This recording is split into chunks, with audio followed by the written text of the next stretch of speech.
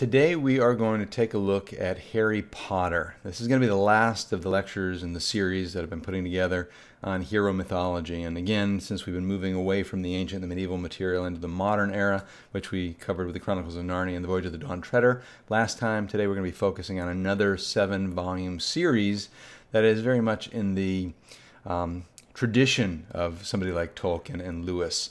So it's going to be the work by J.K. Rowling, Harry Potter, and starting with the first book, The Philosopher's Stone, which is the book that I'm going to kind of focus on the most, though in the course of the lecture I'm going to be moving on and covering bits and pieces of all the material. And if you're not familiar with the Harry Potter material in general, I'm going to have a lot of spoilers in here. So if you don't know how the whole story wraps up, you're about to learn a little bit about that.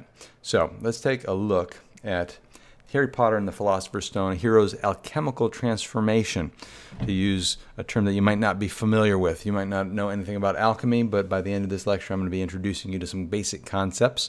We're not going to go too in-depth there, but we're going to talk about some of the basic ideas and pursuits of alchemy as it relates to the hero's transformation. Okay, so let's start by taking a look at the author of the work, J.K. Rowling. This is an interesting success story.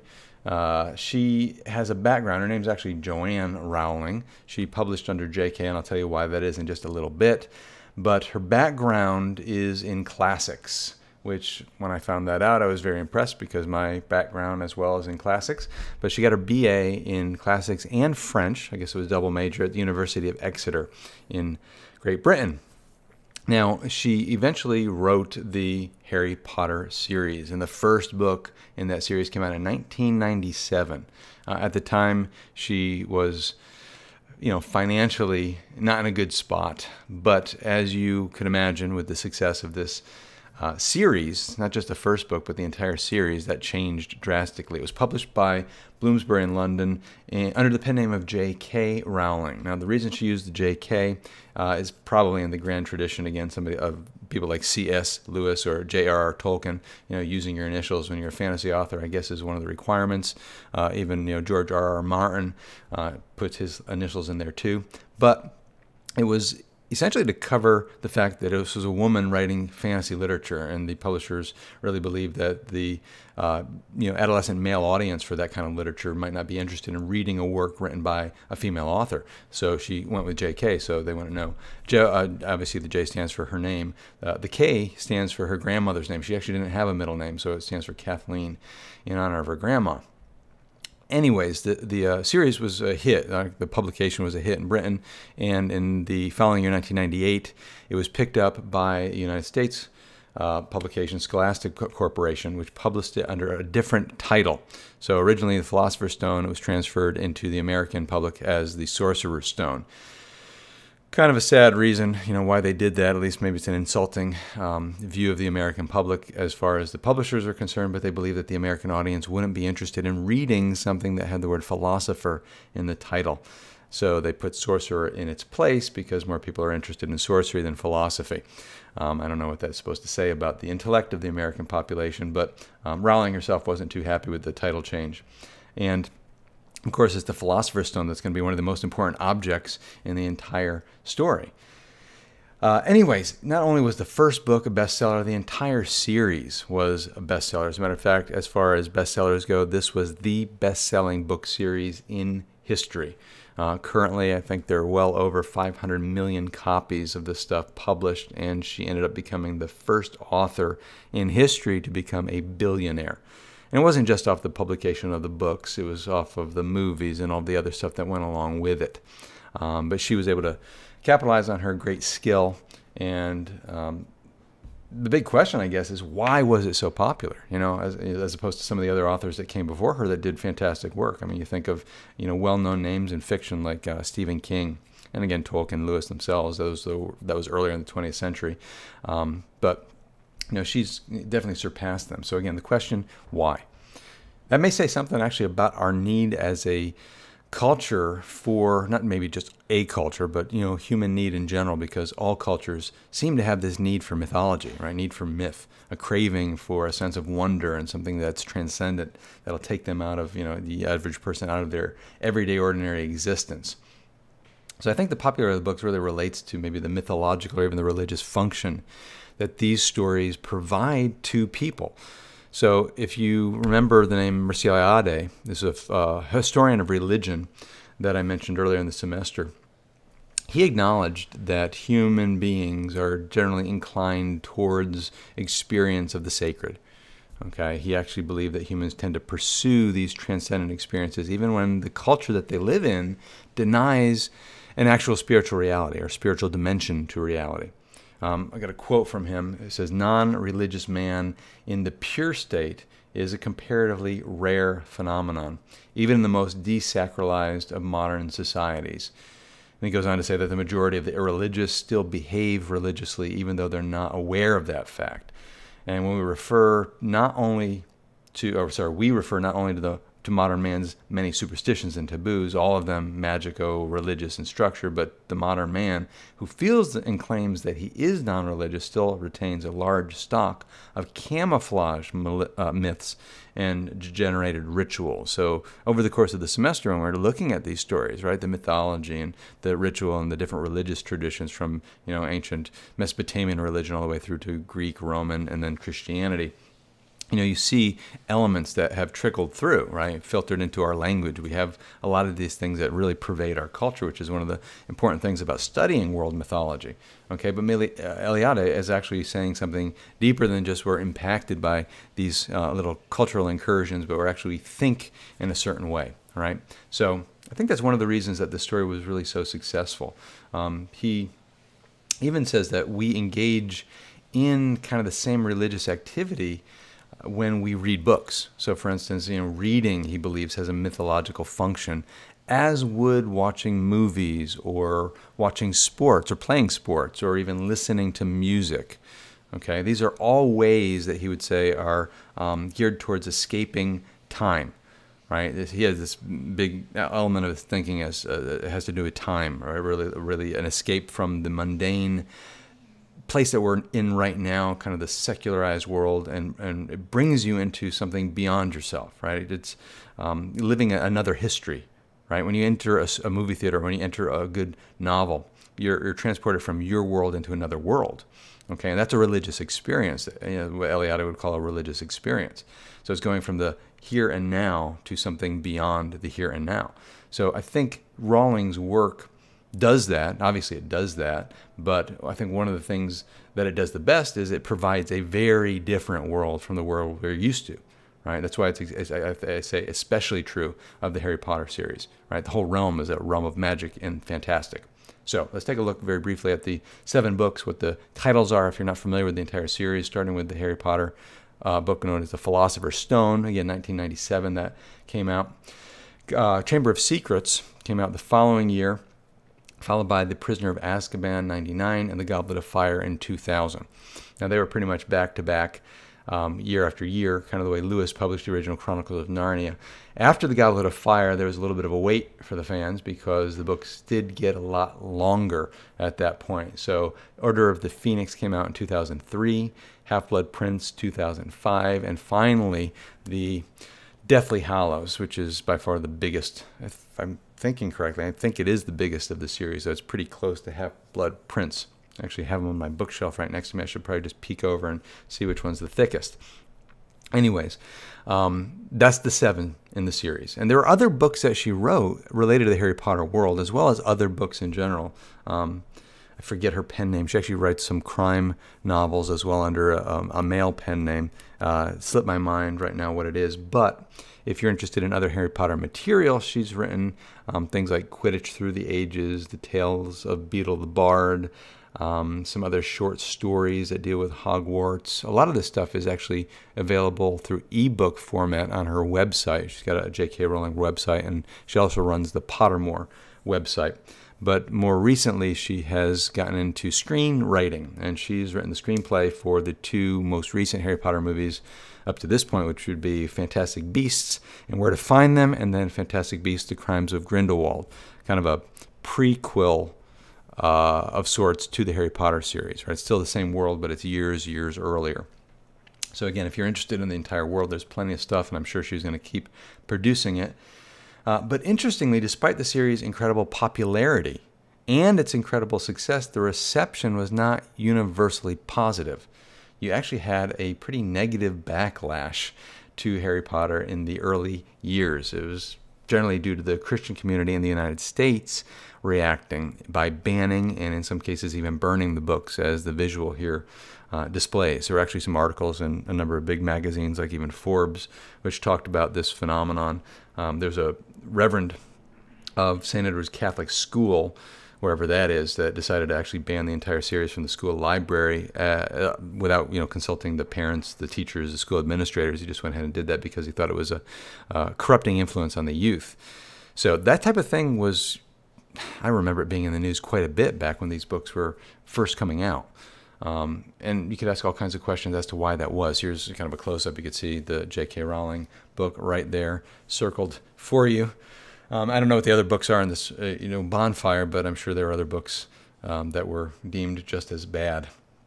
Anyways, from a Christian perspective, you have to actually step back and take a little bit of a look and try to put yourself in the point of view of the people doing the book burning. The problem I think a lot of these guys had was the use of magic in the material. Presenting witchcraft, the occult, in what might be a positive light, which is something that's definitely contrary to the religion, right? Christianity, Judaism, the monotheistic traditions in general tend to have a magical view. So, for instance, you could find a number of passages in the scriptures that deal with this kind of stuff, starting, all the way back in the Hebrew scriptures like Deuteronomy. Deuteronomy in the 18th chapter talks about, I'll actually read the passage here, a couple of verses, verse 10 and 12. It says, no one be found among you who sacrifices their sons or daughters in the fire. Now, of course, that part sounds pretty bad. I don't think most people would want to have that practice resumed, but it goes on to say, who practice divination or sorcery, interpret omens, engage in witchcraft or cast spells, or who is a medium or spiritist, or who consults the dead. Anyone who does these things is detestable to the Lord. So you get this pretty harsh condemnation of all that kind of material. So I think it makes sense that, certain religious groups would react this way. But why such a reaction to Rowling in particular, right? We've already looked at the fact that you've got other books by Christian authors that use magic pretty prevalently as well, like, Lewis and Tolkien. Anyways, they didn't have much of a problem with Lewis and Tolkien, and it can't be as simple as, the bad guys that use magic in the Narnia or the Middle-earth series, because that's not always the case in those books. You can't make the case that the stories take place in a different world, whereas Rowling's world is our world. You can't make the case that it takes place in a different time, like Lord of the Rings is set way in the past, whereas, again, Harry Potter is set in the present. Or you can't even make the case that the themes in Lewis and Tolkien are clearly Christian, where Rowling's are not. Okay, because on all of these points, there are no real distinction when you really press it a little bit further, as we'll see in a little bit.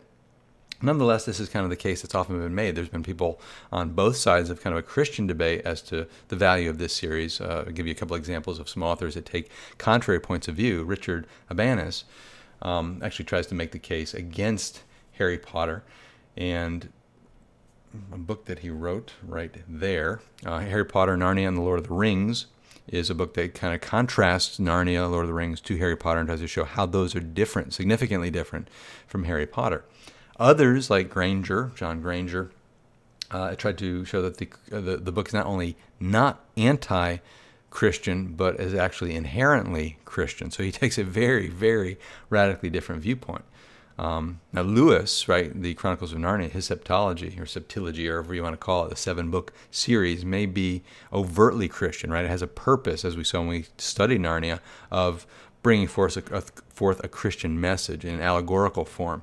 Rowling is actually using a lot of Christian symbolism and Christian themes, but apparently without some kind of intentional religious message or purpose. Okay, so I think she's clearly writing something very different, at least with its goal, than what Lewis was doing. But it's the Christian themes that I think are also worth talking about, because I think they're in there, and they're in there for probably a few different reasons. So let's take a look at this Christian worldview that has become literally a part of the Western literary tradition. Right? Rowling is working in the same Christian literary tradition that we saw emerge with the Arthurian materials, right? We traced the evolution of King Arthur material. And she incorporates implicit and explicit Christian spirituality and imagery in the course of her work. Not to convert, right? Not to press forward a particular faith, but really just out of her own background, right? She was Anglican, right? So she actually grew up in a Christian culture. And Christian ideas and imagery are layered, historically with older mythological concepts and symbols.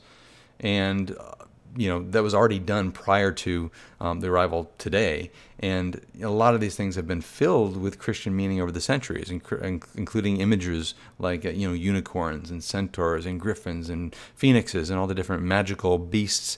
A lot of those have symbolic meaning, even though a lot of them are pre-Christian creatures and mythological symbols. They end up being filled with Christian symbolization over time. Okay, so you can't escape from that. If she's going to use those types of things in her fantasy literature, she's going to bring with it certain ideas that have kind of been attached, not due to her own making. So anyways, let's talk a little bit about magic, since that seems to be the biggest objection by the people that were banning and burning her books. Now, Granger, in his writing, tries to make a case that the tradition of Western literary tradition has distinguished a couple of different types of magic and how it's used in literature. So, for instance, each type of magic which he presents has a different narrative effect. So within literary tradition, you've got what he calls incantational magic and what he calls invocational magic. So what's exactly the difference here? And is there really a difference that's significant? That could be something we can question, but he tries to make the case that one of them is creative and the other one is more corruptive. All right? The power of creation goes all the way back to the earliest myths that we have. Right? It goes back to the beginning of the semester when we talked about the Enuma Elish. It starts off with this idea before things were named, and it goes in, puts a lot of emphasis on this idea of naming things, which has to do again with words. The Genesis account, which we also read, the beginning, God created the heavens and the earth. He spoke, right? He said, God said, let there be, and of course things were created by word of mouth. So this idea of naming and creation are connected. And naming we can think of as a way of giving existence to an essence. Think of yourself as a creator, or imagine yourself as a creator. You might come up with a story plot, or you might come up with an idea for a work of art, a painting or a sculpture or something like that. The first thing you do is you come up with what it is in your mind, right? That would be its essence. And then you give it existence through your actions. Okay, of course, if it's poetry, you can imagine doing this verbally, right? We would recite the poetry, and it's like giving birth, right? Something new and creative is coming into existence that wasn't there before. So that's the creative motif. Now, incantational magic is the idea of singing along with. That's what incantation means. Cantare in Latin means to sing, so to sing along with. This is the type of magic that we can think of as a harmonization, right? So harmonizing with God's creative word, what we might call the logos. It's a Greek word that refers to the word of God in the New Testament. It was particularly attached to the figure of Christ in the Gospel of John. All right, so it's this idea of touching the spiritual realm, the transcendent, and it is not occultic. The way it's used in literary tradition is it's not as some kind of occultic, forbidden, demonic powers or anything like that. It's part of this long, long tradition in English fantasy literature. So you see this all over the place. Now, on the other hand, Granger makes the case that the invocational magic, which is drawn from the Latin word vocare, which is to call, is basically this type of stuff where you're calling in powers, right? Forbidden powers from the psychic realm or the soulish realm or something like that. So we're talking about this other type of thing going on. It usually results in contact with the demonic or angelic forces or something embedded within creation. And this tends to be viewed as the occultic type of magic within the literary tradition. Now, I'm not speaking about magic in general. I know there's different viewpoints on magic, particularly in the modern era, because magic is something that's been more and more revived with different religious movements today, like Wicca and returns to paganism and things like that. But in the literary tradition, this was generally associated with the demonic powers. Okay, so for instance, if you're familiar with a character like Faust, it's a guy who sells his soul to the devil, right? You've got a lot of stories like that where you're having powers called upon. A lot of horror films that you get out of Hollywood are dealing with that type of thing. These horrible corruptive spirits when you're messing with the wrong types of magic.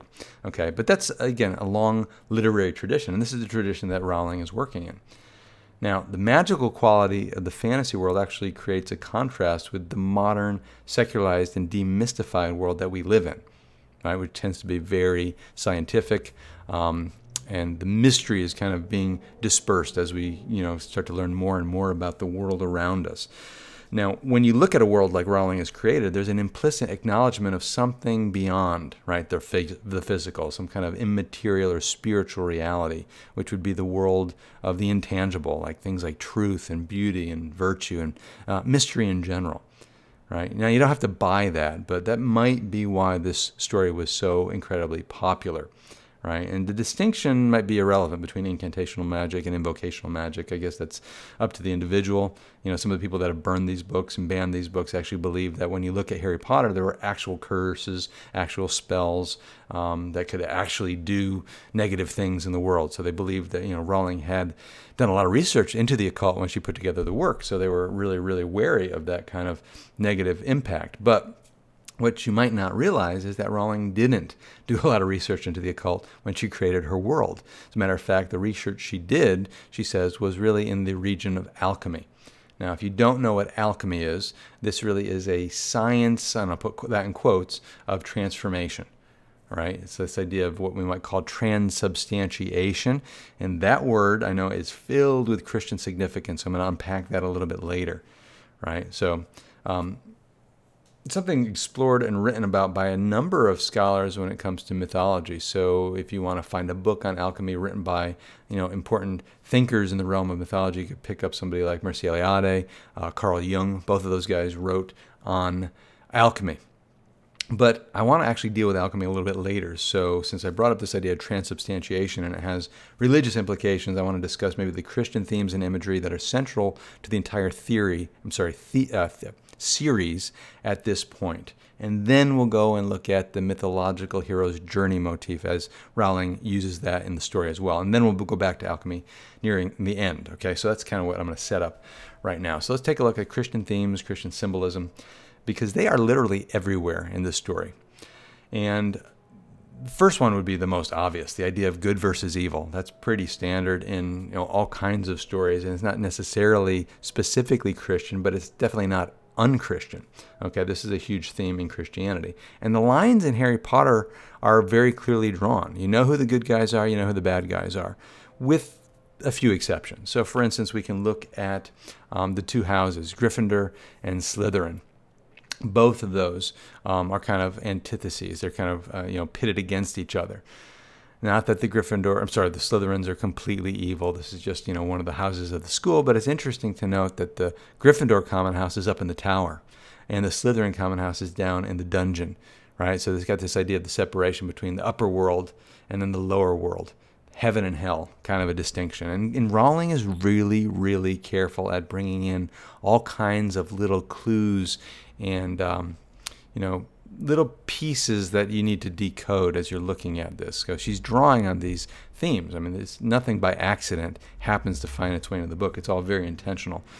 Various characters, Dumbledore, on the side of the good, very clearly a good figure. And of course, he has his Phoenix, which is his companion, his pet, basically. Phoenix we'll talk about a little bit later as far as its symbolic significance, but as opposed to the other side, you got Voldemort, and he's got a snake.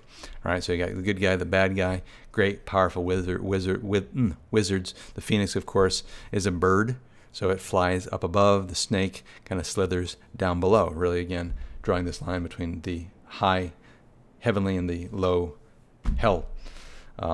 Okay, anyways, you get the other groups like the Order of the Phoenix versus the Death Eaters. You've got characters like Lily and James Potter on one hand, and you've got the Malfoy family on the other. And, of course, their children, Harry, clearly on the side of good, and Draco, who's a little bit indecisive, a little bit conflicted, but usually is lined in or placed into the negative camp. Okay, I think things change a little bit nearing the end of the story, but never absolutely completely. So, it's very clear who the good guys are, who the bad guys are. There are some characters, obviously, that we don't know, like Snape, for instance. Really not sure of his motivation, where he lines up until nearly the end of the whole series. But I think that's one of the reasons this is good writing, right? You got this idea of verisimilitude. Draco, like I said, is conflicted. Snape, we're uncertain of. Other characters, even Harry, has his flaws. I mean, he's not a perfect character. None of the good guys are perfect, unflawed characters. Even Dumbledore makes some serious mistakes. And none of the bad guys, with maybe the exception of Voldemort, are completely corrupt. There's even glimpses of virtue within the Malfoy family. But you don't have these two-dimensional, flat characters, and I think that's important, right? This is, I think, the sign, like I said, of good writing. Next, we could take a look at other Christian symbols, such as the snake and the phoenix, which I just brought up. So let's take a look at the snake first of all. Clearly, the snake has a long history in mythology, both positive and negative, right? It's a symbol of fertility and various things, but you also have this long tradition of the dragon slayer stories, where the dragon is clearly the thing that needs to be vanquished, needs to be destroyed. You can all the way go back to the Garden of Eden, the very first really story where the serpent is clearly evil, a deceptor or deceiver, the source of evil in the world. So very much in line with that, you've got the image, transferred here. And the bad guy, his snake, Voldemort's snake, Nagini, which happens to come from the Indian word for a snake, Naga. So you've got that symbol. Then you have the symbol of the phoenix. The phoenix is named Fawkes. Fawkes the phoenix is the bird of Dumbledore. This is essentially the resurrection bird. And we've seen this type of creature in mythology earlier when we did the story of Esfandyar, right? The Persian myth. You have this bird of marvel, the Smurg. It's a bird that arises from the ashes, gets reborn from the fire. So it really is the idea of resurrection, and therefore it is essentially a symbol of Christ, as is the next symbol, which is the Philosopher's Stone itself, which was related to the idea of alchemy, which we're going to come back to, I promise. But it's something that produces what's called the elixir of immortality. If you remember, even when we looked at the story of the Holy Grail, there were traditions where the Grail itself was conceived of as a gemstone. Okay, probably connected to this idea in Renaissance writing, or Renaissance era. That was alchemy was incredibly popular at that time. As is the symbol of the griffin. Okay, so we've got tons of symbols. I'm not going to go through every single creature or whatever in the whole series, but the griffin also has some interesting significance as a Christian symbol. You might not realize that the Gryffindor, for the first of all, is based on the idea of a griffin. Now, Gryffindor most likely means something like the golden griffin. And the banner, as you look at it, there's not a griffin actually on the banner. Most people don't realize that it's just a lion. There's nothing that's really griffin about it except for the lion aspect. So the lion itself is a Christ symbol, as we already saw when we dealt with Narnia, right? Aslan is not a lion by accident. It goes back to this idea of the lion of the tribe of Judah that you find in the Bible. So Christ is the lion of the tribe of Judah. Now, the reason you have a griffin that's even more symbolic of Christ is because the griffin is a composite beast. I mean, we find griffins in mythology. We can go all the way back to the ancient Greeks in this vase painting here, this red figure vase painting. You see the griffin. If you look at the visage here, you're looking at what's a composite of two creatures. You have an eagle and you have a lion together, which is a creature now that has two natures to it. So if you know anything about Christian theology, when we talk about the figure of Christ, Orthodox theology says that this is a person who has two natures. He's both God and man. Fully God, fully man is kind of the confessional view of this. So the two-natured person is represented here by a two-natured creature. And interestingly, the lion is viewed as the king of the earth, right? The king of the animals, king of the beasts. And the eagle is the king of the heavens. So not only is it two-natured, but it's also king of heaven, king of earth. So again, it's very, very much filled with Christian significance. So you can see, as I was saying before, how pagan imagery is attached to Christian ideas as these things move through time. Right? It's an evolution of the concept. All right. Now, since we're already talking about the resurrection bird and symbols of Christ, let's go on and talk a little bit about resurrection and the actual story of Harry Potter, because that's a major, major theme. As a matter of fact, one of the major themes of Harry Potter is the idea of life, death, and love. all of which are important elements in Christianity. So I'd say might be the theme that links the entire series together. It might be the core theme of the entire book series, period. So let's talk about some of the characters where we're going to look at this contrast between life and death, starting with the character most attached to death, which is Voldemort. Now, Voldemort's name probably comes from a couple Latin words as well. It might be translated something as willing death, right? Now, willing death would be appropriate because he's the type of guy that has no problem killing people and murdering people and has done a lot of that. Now, it's also ironic at the same time because where it might mean willing death, he himself is completely terrified of death. Right? This is his greatest fear, and his fear totally controls him. Right? He becomes a killer in order to try to preserve his soul, right? To make these things called the Horcruxes. But in doing so, he actually shatters his soul. I mean, that's part of the deal, is you break your soul into different pieces and hide them away so that they can never be eliminated, right, if you hide them carefully enough. But again, the whole act of murder, the act of killing, is a corrupting thing. He is, especially when the story starts, a succubus. He's a vampire. He is somebody who lives off of other people. He is a parasite. He steals life so that he might live, right? And he does this through murder, which makes him completely horrible. Now, Harry Potter, it's your contrast, right? He's the antithesis to Voldemort. There are a lot of similarities, but at the same time, the differences are the ones that are most significant. He is actually the one who's willing death in the sense that he's willing to die, yet he attains life ultimately in the story. He's courageous. He's self-sacrificial. He's the brave hero that cares about others and stands for all the virtues. Even though he's got this connection to Voldemort, he's very different from Voldemort. Okay, so that's the important part about Harry Potter. He represents life. And we're going to learn through their interaction exactly what the difference is between Voldemort's approach to seeking life and Harry Potter's willingness to give up life. And it all has to do with the key to the whole thing, which is the element of love.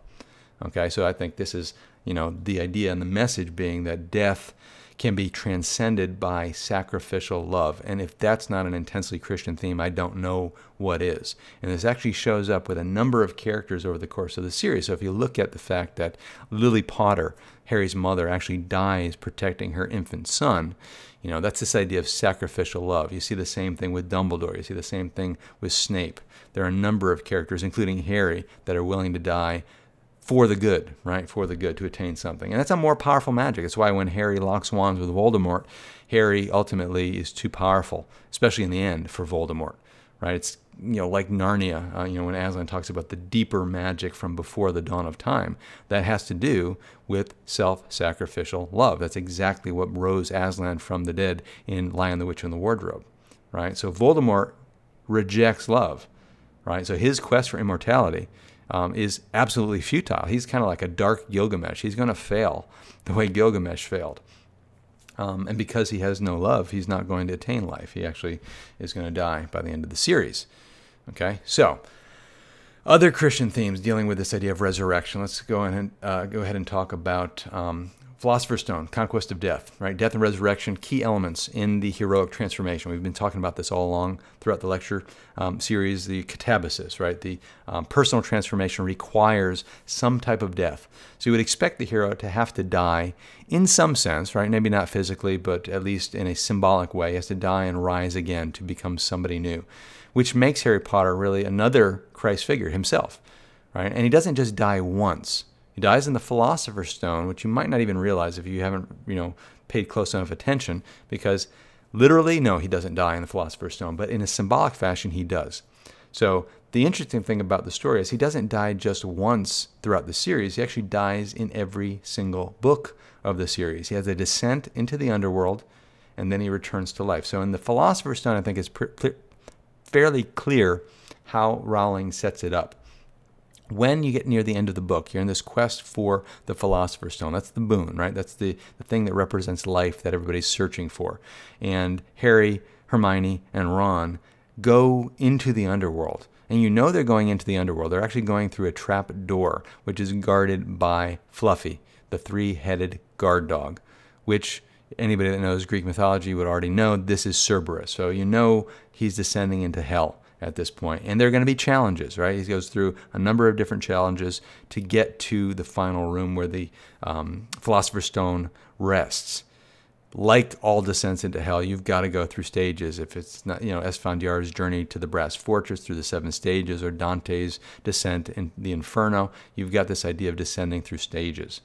He encounters death multiple times, and in the end, finally, with Voldemort and Quirrell. Quirrell, of course, the professor of dark arts, who is the host of what remains at this point of Voldemort, kind of this two-headed character that Harry has to deal with as he tries to attain the symbol of life that's down there, which is the stone, the Philosopher's Stone itself.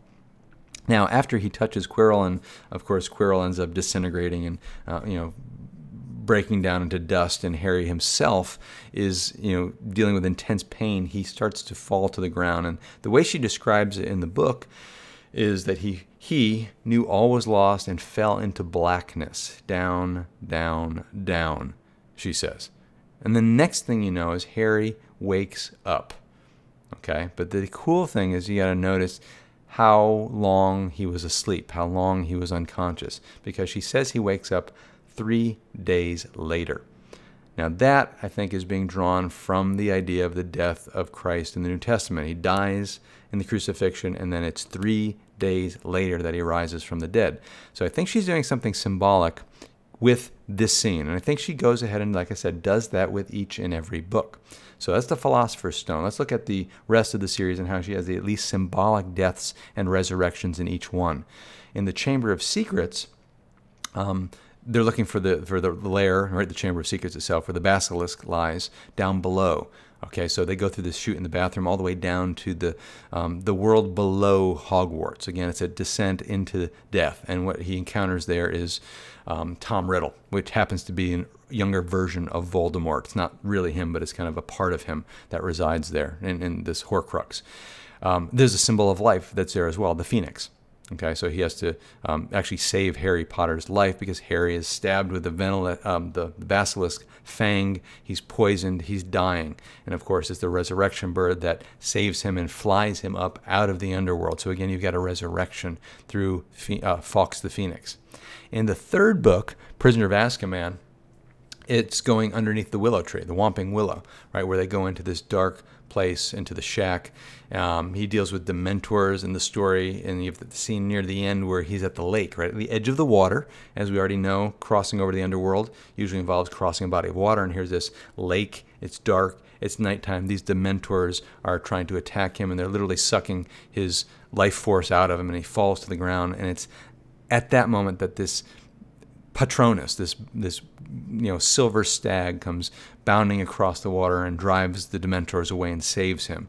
A stag tended to be a type of character, again, in the Middle Ages and the Renaissance, that ended up being a symbol of Christ as well. So you've got this idea of him being saved again from death. The moment of death, he's resurrected.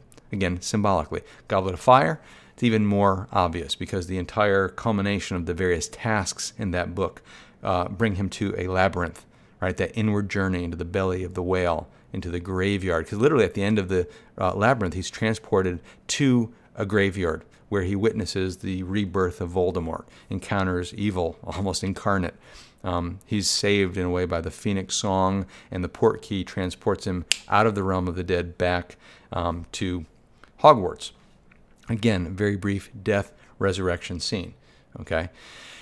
Order of the Phoenix, they go again into the underworld. They descend this time into the Ministry of Magic, which happens to be underneath London, right? So it's a descent. He encounters Voldemort. There's a battle. The Phoenix is present. He has a Portkey which transports him back to the land of the upper world. So you've got another death and resurrection. Half-Blood Prince, this comes a little bit earlier in the story. This might be the neatest one, where they go into this dark cave, right? First they sail across the waters of death, into this dark cave, onto this little island where he has Dumbledore is trying to get one of the Horcruxes. And what happens while Dumbledore is going through his agony up above, Harry is dragged under the water by these dead Inferi, right? These zombie-like creatures that come up and pull him down under the water into his watery grave, and until Dumbledore himself comes to and basically saves him. Right, he's kind of a Christ figure himself. Dumbledore, Gandalf, a lot of those white wizard figures kind of fit the bill.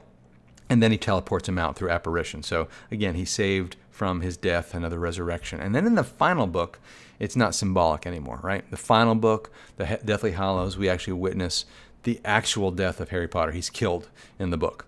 Finds his kind of afterlife at King's Cross Station, kind of a ghostly version of the train station. Just him, Dumbledore, what remains of Voldemort, very weak and pathetic.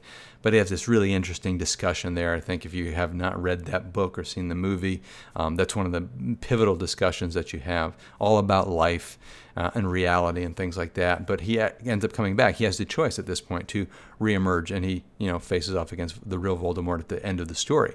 Again, resurrected Harry with new power. And again, it's all because of the fact that he knows how to love, and he defeats Voldemort because Voldemort does not. So it's kind of powerful how she uses the theme all the way along. And I love it when an author is consistently doing something like that. The next thing I want to look at is the hero's journey. So let's turn away from some Christian symbolization, which we'll probably touch on still as we go. But I want to look at the essential hero's motif in the monomyth. Okay? And we'll start by going back to things we talked about in the very beginning, such as the essential elements of a hero story. Just to recap. Okay, it's a good time to review. Since we're at the end, we could talk about the transformation tale as involving two essential elements. And if you don't remember what those were, first is the adversary. And here we have Voldemort, right? He's going to be the catalyst of Harry's transformation. If it wasn't for Voldemort, Harry would never become the man that he is going to become.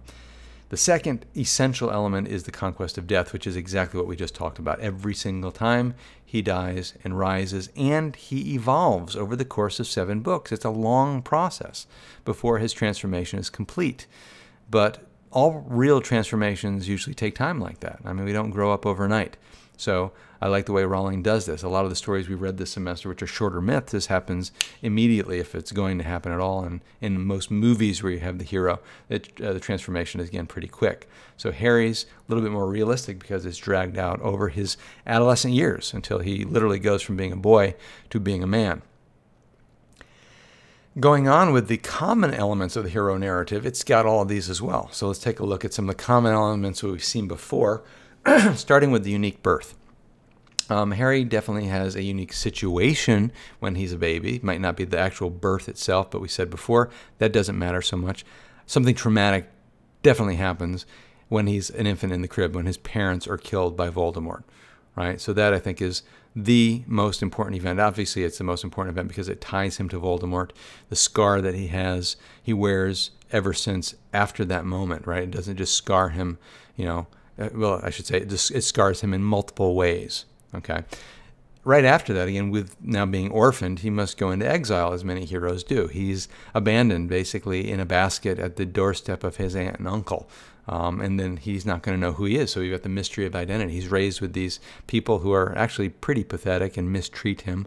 But again, this is a way to hide him from Voldemort. So it's Dumbledore and McGonagall and Hagrid that bring the baby and leave him on the doorstep. But we've seen, again, a lot of stories where babies have been exposed and left for somebody else to find and raise. So it's pretty standard Harry Potter stuff there. If you go on, we could also look at the next stage, which is going to be the prophecy. Now, the prophecy you don't find out about until later in the series. So in the Order of the Phoenix, we have this quest for the actual prophecy that has to do with who it is that's going to defeat Voldemort. Of course, it's Harry, right? You have the mentor figures, and multiple mentor figures, Dumbledore being the most important, but lots of them. I mean, it's a school that he goes to. So every teacher, in a way, is a mentor to Harry, as well as other characters that come alongside in the course of his journey. You've got the call to adventure, right? He gets this letter from the owl that drops off, inviting him to Hogwarts. This is in the very beginning, in the very first book. And his uncle tries to hide that from him, but ultimately it fails, and he is whisked off eventually by Hagrid to enter the world of magic. So it begins the whole quest and journey motif. Every book, there's some kind of quest, some kind of thing that they're seeking. Of course, in the first book, it's the Philosopher's Stone. By the end of the series, he's out to try to find all these Horcruxes and destroy them. Okay, so a lot of quests and journeys along the way. Then you've got things like the impossible task. Again, multiple impossible tasks. I mean, every task that's difficult, you can consider it an impossible task. So, for instance, when he's doing the Tri-Wizard Tournament, he starts off with our, what is it called? Obligatory dragon contest, right? He faces off against a dragon. Doesn't have to kill it, luckily, but he does have to deal with the dragon to capture the egg that it has, where you have the next secret to the next task, and there's a next task after that, and on it goes. He has the challenge of the opposite sex, which is probably not the most important part about his hero's journey, but he does have a number of love interests over the course of the series, somewhat distracting to his main mission, but nothing that's really devastating. And then again, he has supernatural aid, which is really the entire world of magic. I mean, he's a person that has a wand, for crying out loud. But he also has other people that come up and support him. Even his deceased parents show up and assist him in these moments of emergency, right? His father and mother show up in the graveyard with Voldemort in the Goblet of Fire, right? So this is, again, supernatural aid routinely present. Then we could talk about the last couple, which are going to be the redemption. That might be a little bit harder to pinpoint, but there is a theme in the story about his relationship with his deceased father, at least his memory of his father, what he thinks of his father. He, of course, meets his father in spirit form, but he goes through a struggle trying to figure out who his father is. He has a pretty negative view of him throughout a couple of the books nearing the end. Starts to question whether his father was a good guy at all. But eventually, you know, this is kind of resolved as he comes to know him. So there's that kind of redemption, father-son redemption, kind of like Darth Vader and Luke Skywalker. But the other redemption scene, I think, is clearly regarding the character of Snape, who in some ways is a father figure to Harry, even though he's kind of an abusive father for the most part. But again, you find out more about what's going on with Snape by the end of the story, and there's an interesting redemption, I think, for him. The homecoming, also, you've got to have at the end, and that's very, very brief. You do have homecomings throughout the series, but in the end, of course, you have the final homecoming where you see in the last moments of the story, very, very brief, you know, what has become of Harry as he goes back and gets married and settles down and has children. Okay, so you've got the return. You've got the tragic end, which comes before the homecoming, sometimes reversed in stories. I know Heracles has his homecoming before he dies. As a matter of fact, it's his homecoming that actually does him in when his wife accidentally kills him. But here Harry Potter dies, and then you have the apotheosis, which is where he becomes greater and more powerful than he was. And here's the scene from King's Cross, this kind of mystical scene after he dies, where he encounters Dumbledore and has his final conversation. So again, all the common elements are in the story. The whole series really sticks to the pattern that's been set out through all these myths that have preceded. And like I said, Rowling knew mythology. She was a major in classics. She could not help but knowing how a good myth is supposed to be put together. Now, let's also talk about, very quickly, the family romance. This is something I introduced when we talked about the movie Thor. This was Otto Rank's idea that goes to the early years of the childhood of the hero, right? In his Myth of the Birth of the Hero book, he deals with this idea of the family romance. And we set out a number of stages, all of which actually are present in Harry Potter to more or lesser degree. So if we could talk about the child being born of nobility. Here it's the idea of wizards. He's not a child of a king or a god, but he's definitely the son of a pretty unique couple of parents, right? Wizarding parents. The difficulty in his childhood is really with his the murder of his parents, and it's not really difficulty in conception, so we could put a question mark near that one.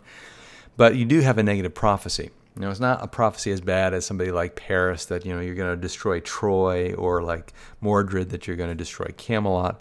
But it is negative in the sense that there's a conflict that's going to revolve around this character Voldemort, the Dark Lord. So this is the prophecy as you find it in the Order of the Phoenix that was given to Sybil Trelawney, right? She's the teacher who teaches divination.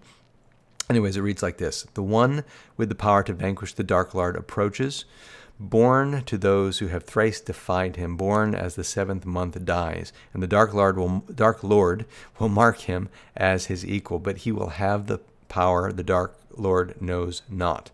And either must die at the hands of the other, for neither can live while the other survives.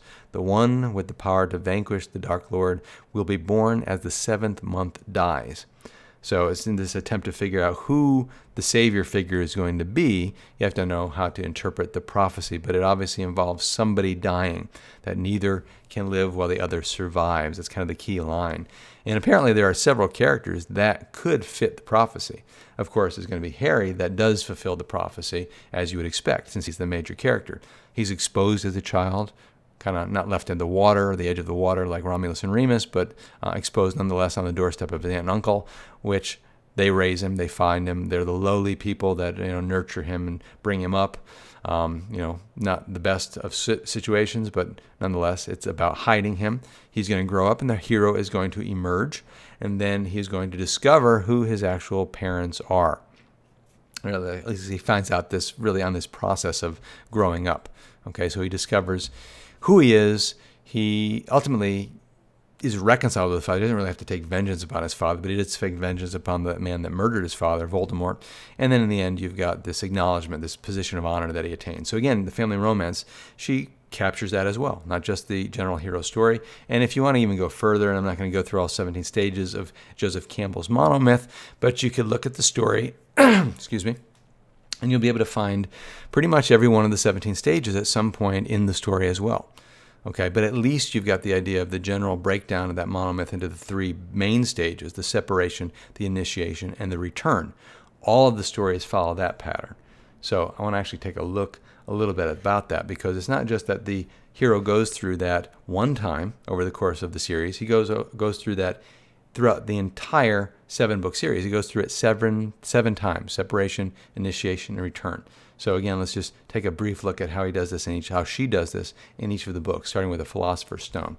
And the Philosopher's Stone, Act 1, starts at Privet Drive.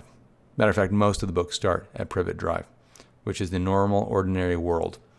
Then he has to be separated. He has to depart for the world of magic and adventure, and this usually takes place in a few different ways, usually with some magical episodes. So for the first book, Hagrid comes to visit him, takes him off to Diagon Alley as he's going to be enrolled in the school. In Act 3, which I didn't put the 3 on the screen, but in Act 3, he's going to return. This is at the end of the story, returns to platform 9 3/4 and back to the world where he grew up with the Dursleys, because he's going to continue to go back to them pretty much every year after the school year ends. So you've got separation, initiation, return. Separation, initiation, return. In the second book, you've got Chamber of Secrets, same thing, Privet Drive. He's rescued by the Ford Anglia, the flying Ford Anglia, returns at the end to the platform. The third book, he is taken from his home by the night bus. And this is, again, this magical bus brings him ultimately to the realm of magic. And at the end, he's back home where he started. The next book, Goblet of Fire, he arrives through Floo powder to the magical, to Hogwarts. Again, returns at the end. The next book, same thing. He's rescued by the Order of the Phoenix and returns at the end. The sixth book, he is picked up by Dumbledore from his home. And then at the end, they have a little bit of a difference, because he doesn't return to return to Privet Drive. He actually returns, they actually finish up the story at Dumbledore's funeral, okay, in the sixth book. The seventh book starts out again at Privet Drive, so we know that he makes his way back there, but he's rescued by a number of people, a number of doppelgangers that are trying to hide his identity as they kind of smuggle him away from Voldemort and his forces. And at the end, he ends up with the scene where he dies, rises, and returns to Hogwarts. And at the very end, of course, you've got the ultimate homecoming back to the world, where you see him again at platform 9 3/4. So again, she does the same thing: separation, initiation, return, over and over again. Now, in the course of going through multiple heroes' journeys, we can talk about his transformation. And there are, again, these three phases that we keep coming back to of the separation, initiation, and return. I want to look at them from a different point of view. So I've introduced the Campbell's terms. That's the most common way to refer to the three stages of the story. Last time when we talked about Chronicles of Narnia, we took a religious twist on that, and we talked about a spiritual transformation that we find in Christian theology of repentance, justification, and sanctification, how C.S. Lewis was using those ideas when you look at the transformation of Eustace, or even earlier, the transformation of Edmund. In this story, I think Rowling is using a pattern that we might want to term the alchemical pattern, or alchemical formula. And the phases of alchemy, And I'll talk a little bit about what that is in just a second. Have to do with what's called the magnum opus, or the great work, which involves stages dissolution, purification, and perfection, or the nigredo, the albedo, and the rubedo stages. So the nigredo stage is the stage of dissolution. The albedo stage is the stage of purification, and the rubedo stage is the stage of perfecting something. Now, Rawling, like I said, did some research into alchemy. By the way, the background picture, before I change slides, is what's known as the squared circle. This is the emblem or symbol of alchemy. And interesting, interesting that it's pretty close to the symbol that we see in Harry Potter, known as the symbol of the Deathly Hallows, which I'll bring up in a little bit.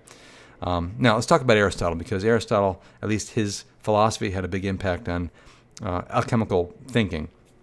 And again, he's also the one that gives us kind of this three-stage breakdown. He's one of the first people that talks about how stories, a good drama, for instance, needs to be broken down into a beginning, a middle, and an end. It's where we get the idea of the three acts of the story and the three-act structure.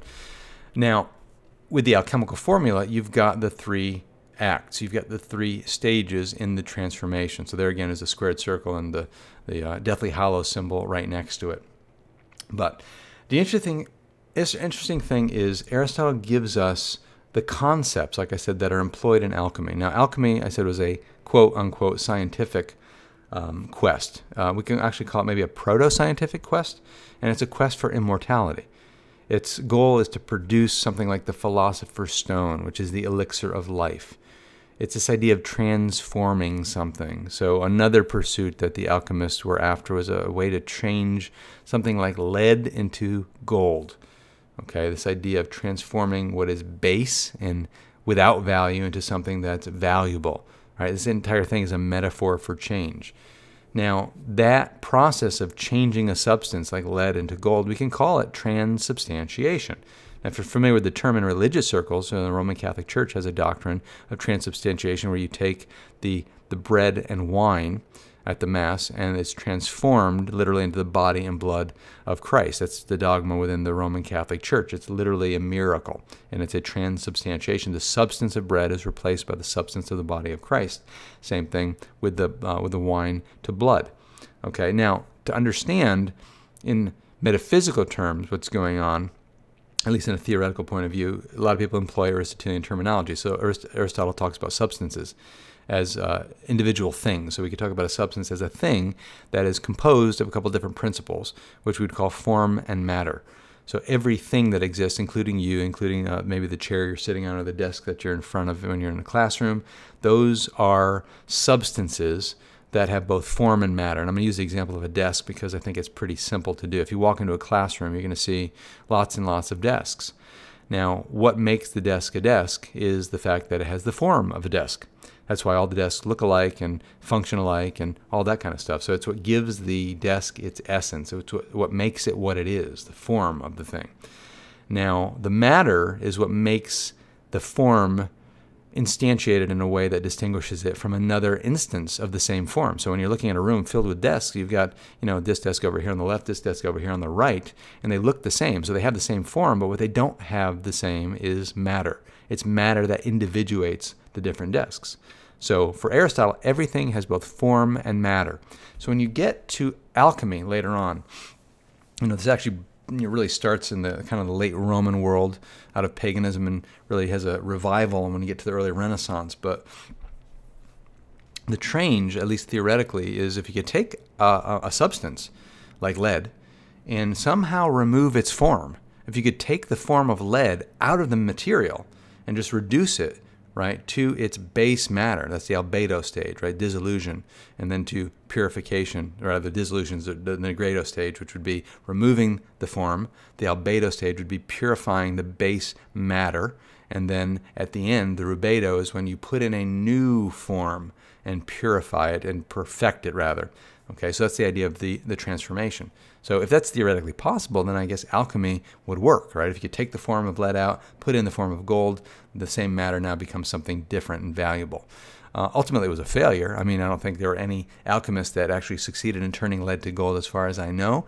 But again, this idea, as it is used now for maybe literary explanation, really is the same thing we've been looking at all along, a hero's transformation in 3 stages. Now, since Rowling uses, alchemy in various places, let's take a look at how she does this, and we can say that Harry is the element that's going to be purified. Now, before we get to that, let's take a look at the Platonic Trinity one more time.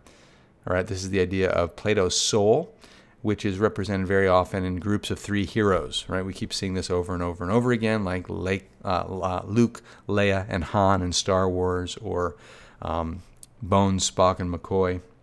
I'm sorry, Bones is McCoy. Bones, Spock, and Kirk in Star Trek.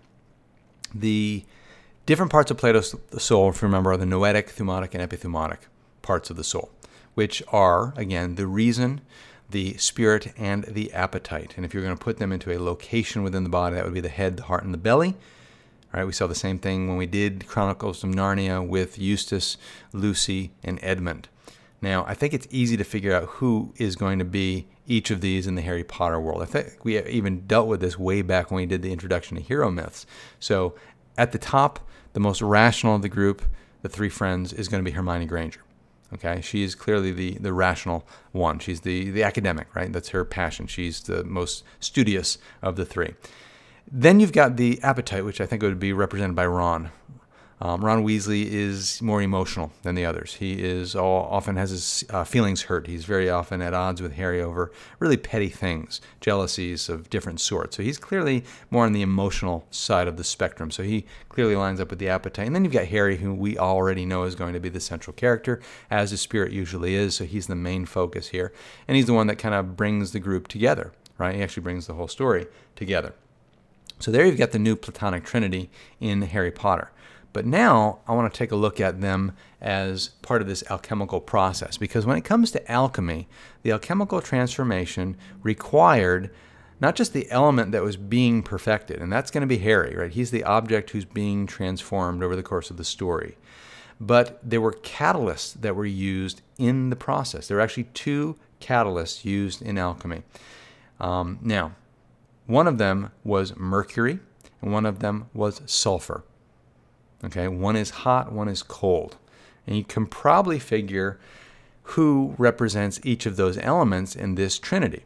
You've got mercury, I think, is Hermione, and I think sulfur would be Ron. Now, why that particular view? Why wasn't the opposite? Well, I think, again, Rowling is doing things very intentionally as she puts the story together. So, Ron, he's kind of hot-tempered, right? He's the emotional one. He is, red-headed. He's from a red-headed family. So you got this idea of redness. So sulfur, heat, I think that's going to be Ron. The thing that really nails it, though, is when you look at Hermione. Very clearly, she is related to the idea of mercury in a few different ways. As a rational character, she is definitely cool, for the most part. Not that she doesn't have emotions like everybody else, but she's the cool one of the group. You also have the idea of her name. If you look at a periodical chart of elements, Mercury is represented by the initials HG. Her name happens to be Hermione Granger. Okay, I don't think by accident. The other thing is her first name, Hermione, all by itself, happens to be a version of the Greek word Hermes. And if you again know your Greek mythology and Roman mythology, you know that the Greek god Hermes counterpart in Roman mythology is the Roman god Mercury. So very clearly her name is Mercury. Okay, so not directly, but again, very clear. So again, this is an alchemical transformation and heroic transformation at the same time. But she doesn't just use that little bit of alchemy as she draws her story. She puts little glimpses of things in other places that I think are neat to just look at briefly. So she uses alchemical symbolism as we get closer to the full manifestation of getting tongue-tied, Harry as a hero. Now, you know in a hero story, the mentors need to depart if the hero is going to emerge. And in the first number of books, you've got a lot of mentors that are counseling Harry. Of course, his adventures usually take place without their assistance, with a few exceptions. But nearing the end, we know he needs to be on his own, right? That's essential. Sometimes the mentor will die, as Obi-Wan Kenobi did in the very first Star Wars film. Rowling does the same thing here. But she does it in an interesting way that is going to be reminiscent of the chemical or alchemical process. So let's take a look and how she does this. The last 3 books of the series you can think of as the crucible of transformation. This is where the most intense things happen, the most devastating moments in Harry's life occur, with the exception, of course, of the death of his parents as a child. Now, Order of the Phoenix, the 5th book, I think, is the Negredo stage, and we can come to that conclusion, I think, because the major character that dies in the 5th book happens to be the character known as Sirius Black. Now, every stage of the alchemical process, I probably didn't point this out, but has a color associated with it, which is why I color-coded them a second ago. The Negredo stage, the word literally refers to the black phase. Okay, so in this book, which we can call the Negredo phase, you have the black character dying, and that's Sirius Black. Okay, now, anyways, the next stage, I think, comes in book 6, where you're looking at the albedo stage. Albedo means white. Now, clearly, the character that dies in this book is the most important character in Harry's life, really, and that's going to be Albus Dumbledore. His first name is right there, Albus, the White Wizard. Okay, he dies in book 6, so that is your albedo phase, and then that leaves us with the final rubedo phase, which is going to be book 7. So, can you find a character who dies who's related to the word rubedo? Okay, the red character. Well, there's a couple different suggestions I guess we could make as to who this might be. There is a character who dies who happens to be red in a certain way. I mean, he's got red hair. His name has the word red in it, and that happens to be Fred Weasley. He meets a tragic death at the end, but he's not a major character, so I don't think that's who Rowling had in mind if she's trying to do this kind of symbolic thing. You could think maybe Snape. I mean, Snape dies in that book as well, and he happens to be the half-blood prince. So again, this idea of blood and redness might be connected. Perhaps it's Snape. I think personally that it happens to be Hagrid. All right, Hagrid's first name is Rubeus. Now, Hagrid, of course, doesn't die in the last book, but he is the only character present at the most important death scene of all, which is when Harry dies. He's the only one with him at the death. So I think that's your rubedo phase, right? And the stage of perfection as well, because Harry is going to come back, again, more powerful. So you can also throw in a photo of Snape, because his death, of course, is significant and important as well. All right. And there are lots of other things that you could add, right? She doesn't just end there. Obviously, the first book, The Philosopher's Stone, comes from the Philosopher's Stone, which is a, part of the alchemical goal. Nicholas Flamel, the guy who actually has possession of the Philosopher's Stone, is the name of an actual 14th century alchemist who lived in Paris, France. Hermione, again, her name, we've already talked about it with connection to Hermes, but the patron of alchemy from the ancient world was the mythological figure by the name of Hermes Trismegistus. So again, you get this idea of Hermes and Hermione. You also have within the medieval tradition, the idea of having patron saints over different things. Well, alchemy itself had a patron saint, happened to be Saint James. Again, Harry's father is James. Now, the other parent rather of Harry happens to be his mother, and that's Lily Potter. Now, Lily was also a nickname for the second stage of alchemy, the albedo phase. Remember, a lily is a beautiful white flower, as we saw at Narnia, right? As they entered the Silver Sea at the very end of the journey, this stage of purification. So a lily represents purification, which is exactly what happens in stage 2 of the alchemical process. So she really litters the entire story with little glimpses of symbols, alchemy here, alchemy there, a lot of things going on in the story that would probably most people would just miss, that don't know what to look for. And matter of fact, this is not stuff that I came up with on my own. I mean, I am well versed in the hero's journey, and I know how to identify different stages there. But when it comes to alchemy, that's not a strong point in my education. So you saw how other people were uncoding things, and a lot of it was like, wow, this is really amazing. So a while back I started teaching that way in my classes, and I usually have at the end of the semester a number of students that come up to me that were huge Harry Potter fans, and all of a sudden have seen things in a new way and realized how much Rowling put into the work. It's not just a good story, it's a really well thought out story. You can tell how creative she is, even with names. And again, think about, go back and read the story, watch the movies, you're going to see how much is pulled from mythology, how much is pulled from various religious traditions. This is an incredibly rich work. But again, it's not easy to unpack if you don't know what to look for. So with that, I think we've wrapped up our last lecture in our investigation of hero myths, everything from Gilgamesh all the way through to Harry Potter. So it's 4,000 plus years of hero myths, and we only scratched the surface. So hopefully you got a good idea of how to look at these stories, how these stories are structured, the importance and value of these stories, and can go off now and look at other stories down the road, and hopefully they'll have a lot more meaning for you now that you've had a little bit of a background.